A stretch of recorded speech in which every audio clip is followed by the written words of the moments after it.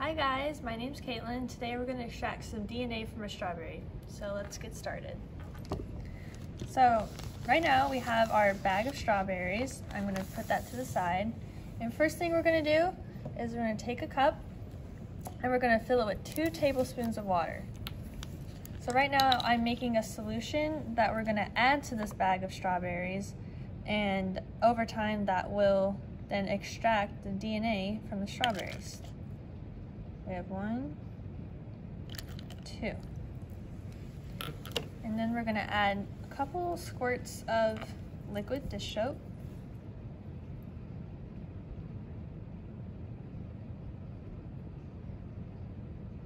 Okay. And then we're going to mix it with this toothpick. Actually, no, a spoon.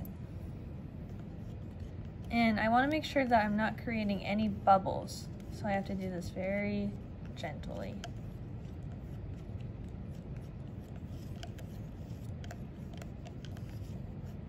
Okay, so that's mixed, and then we're going to add a pinch of salt.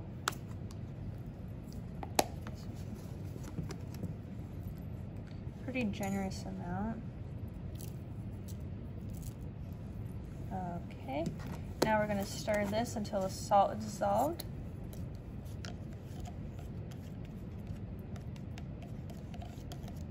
I have to be careful again to make sure I don't create any bubbles. It's okay if you create 1 or 2, but you want to keep it pretty bubbleless. That's a word.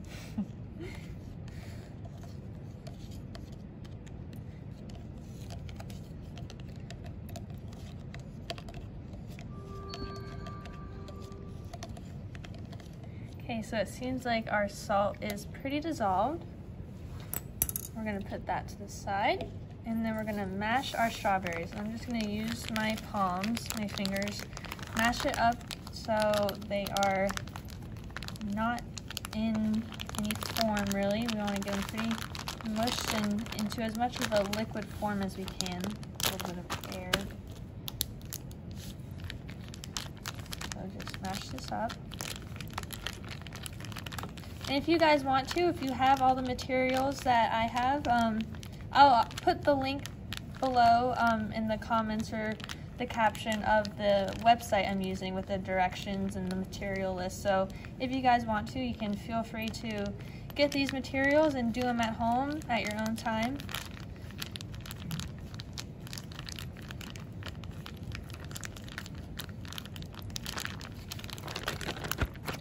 So this seems pretty mashed.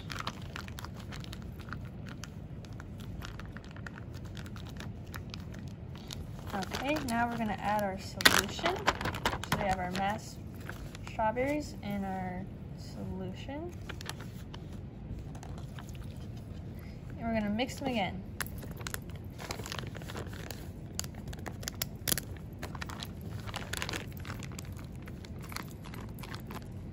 And try not to create any more bubbles. It's a little hard this part, but do your best.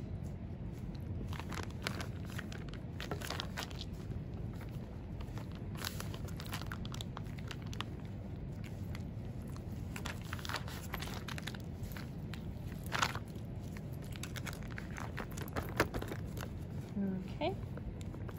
So next we're going to take a cup, and we're going to use a coffee filter as a sort of funnel. And this part's a little tricky, so do it slowly. I did it too fast when I was practicing and it spilled over, so let's hope it doesn't happen again. So I added the strawberries in the bag into this cup to make it a little easier to pour into.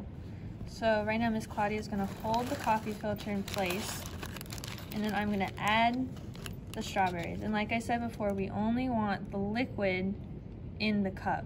So that's why we have this filter to mash out the big particles, these big chunks right here.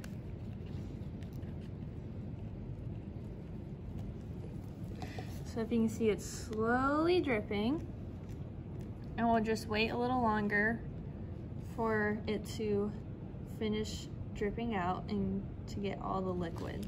We're going to put it in a different cup what we're going to do is put approximately 2 times as much liquid of alcohol into this cup.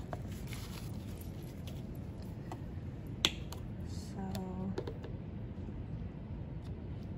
just going to eyeball it.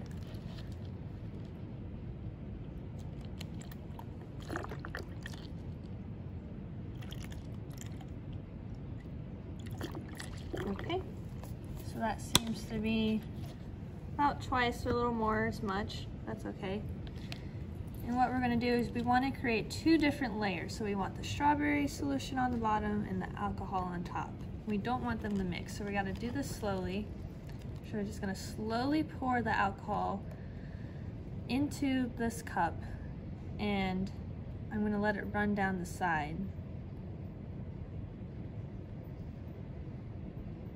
So it creates the second layer.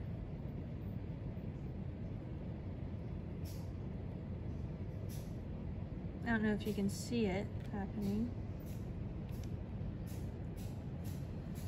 but if you can see, there's a little bit of alcohol on top and then the strawberry on the bottom. Okay, so if we wait a little bit, we can see that there is some DNA actually forming on top. It's little white strands. Yep.